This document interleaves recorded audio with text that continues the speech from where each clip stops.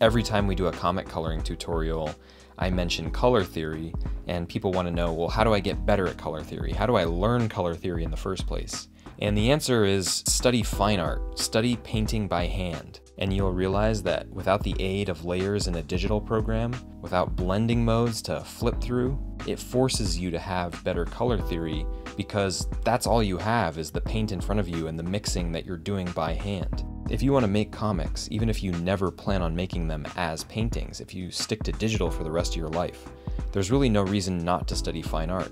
Now, we actually have a short story in the back of Interdimensional 1, our very first comic, and it's sort of a psychedelic mind trip.